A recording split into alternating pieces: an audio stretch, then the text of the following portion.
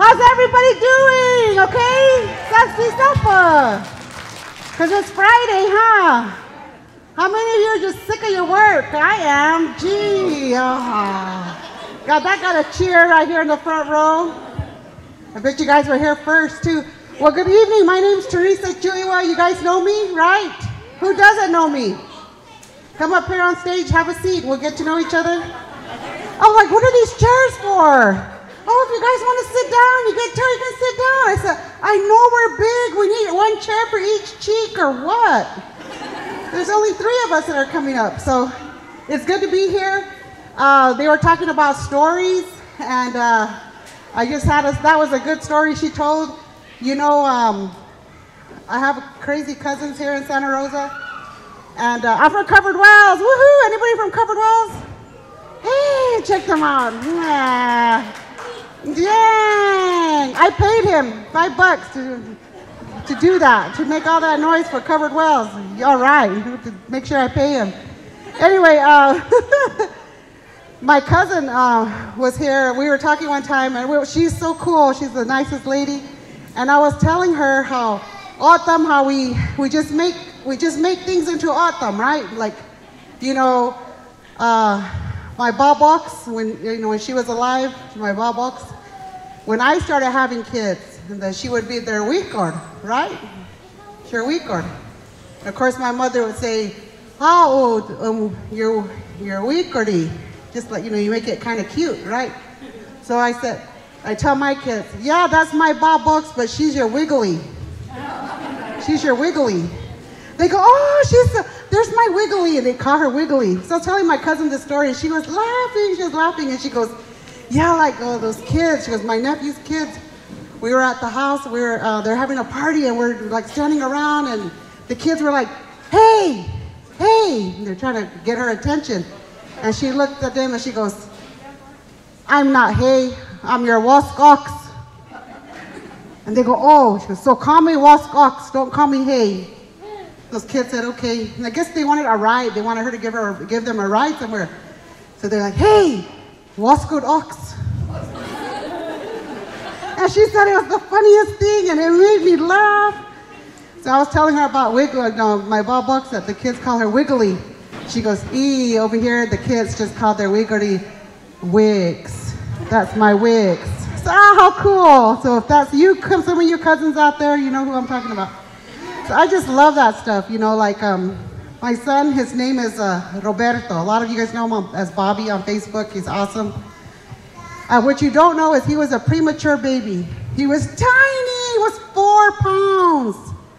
And I'm still carrying that baby fat from when I was pregnant with him. He was tiny, and he was just little. He was just all hairy and scary looking. And my mom and dad used to come to the Elder Center to eat, you know, and have activities. So it was my dad's birthday, and I brought a cake. So my mom was all excited to show off her grandson. She had a pillow. She saw boy already on the pillow. She was walking in with my son. And the awk in the, oh, I see too much, and they're all excited for the baby. And my mother was so proud. She goes, Roberto. Because that's his name, it's Roberto. And all the little awks said, Choyguha. So that night, my son became Choyguha, and it's so cute because it's Tracy Autumn. Hey, Autumn Autumn. Anyway, so we all have all of that. They call me Teresa or Payaso or whatever they call me, and it's all right. So when I go out on stage, usually it's like they call me Shagirl, right? It's cute, chubby, brown girl. It really means fat girl, but you know, that's kind of mean, so I have self-esteem issues, so I chose cute, chubby, brown girl. And in Navajo, are there any Navajos here? Because they're everywhere. Everywhere you go, there's a Navajo. I was in this room full of Yaquis one time. I said, are there any Navajos there? There was one there. They're just everywhere. But in Navajo, Shagirl means my girl. Did you know that? That's why they say Shabuddy, Shababe, Shema, right? Did I say that real good? Hey. And so I always tell the Navajos, I said, yeah, I'll be your girl. Hey. I may be easy, but I'm not cheap. Oh, I've had a lot of fun doing this stuff. So anyway, we were in Tucson one time, and there was this show with Drew LaCapa, and we were asking for people to come up and tell jokes, and that's how I got started. I came up and I just told a joke, and I won $75. I was like, dang, $75!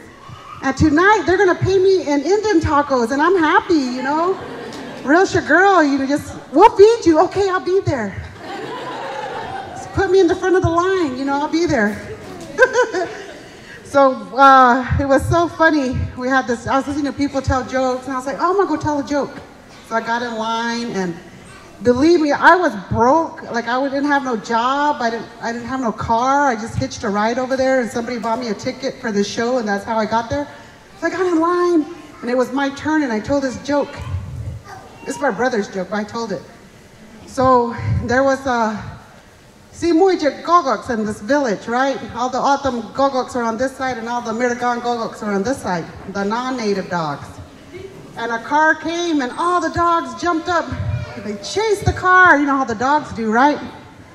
And there was a dog, the Autumn dog. He was the fastest Autumn dog. His name was Husi. Tracy Samuradak, the gok. Tracy, who the mom sure ran. He was the first one up there. All the dogs gave up.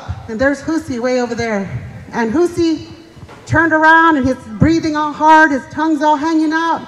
And this Miragan Gox was with him, and his name was Todd.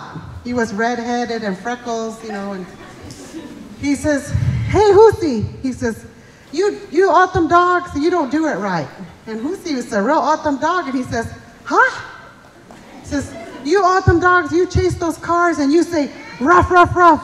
You're supposed to say, bow wow. And Husi said, bow wow? He says, yeah, bow wow. She says, yeah, you Autumn dogs, you don't do it right. And Husi he didn't care. He ran back, and he went to his little Autumn dog friends, and all the dogs were there, and they're saying, hey, Shrokai, Jaskai, Chikamirakan Goks, Shrokai, Todd.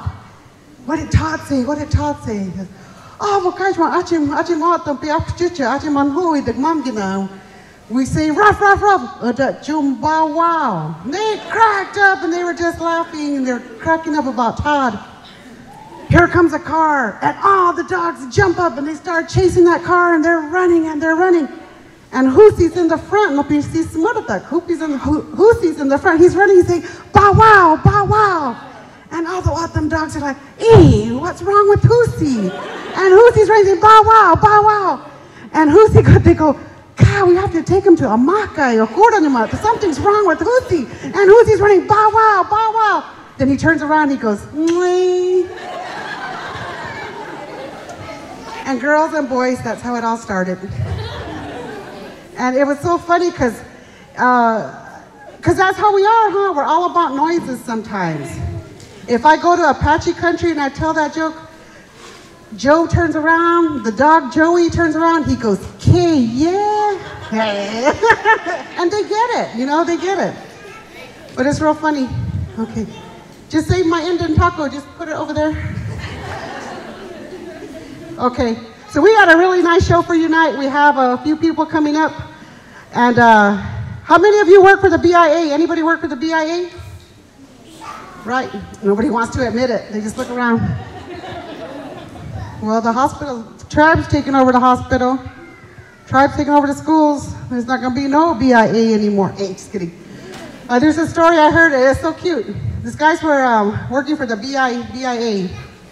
He was out, he's gonna survey the land. He's gonna survey land, and he goes to this little rancher man, little native guy. He shows him his card. He says, I work for the BIA, and I'm gonna look at your land. I'm gonna go around and see this card. I can go anywhere on your land, where I wanna go. The little native guy says, okay, but don't go over there. Don't go in that pasture over there.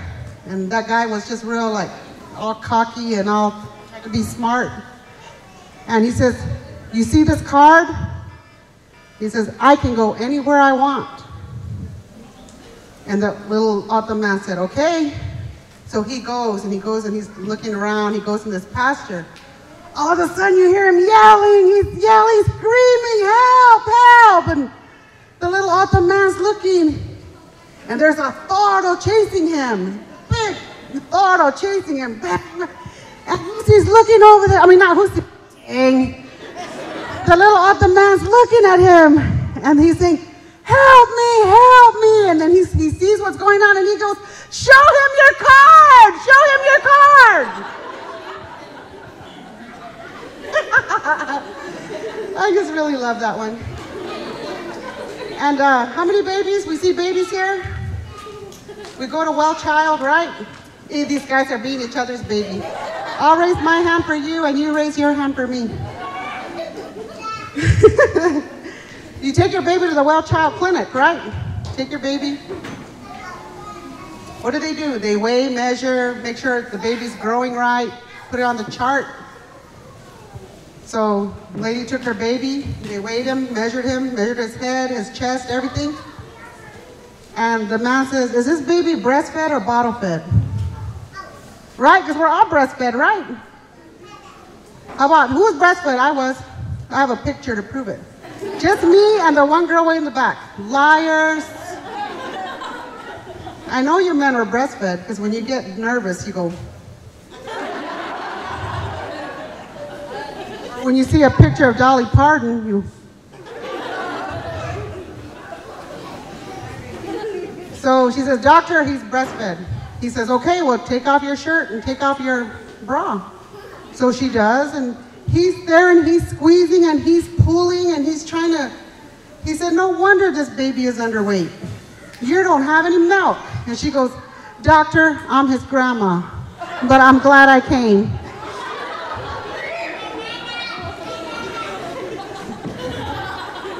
Oh man, the kids are laughing at that more than the adults. Because he's thinking, my grandma would so do that.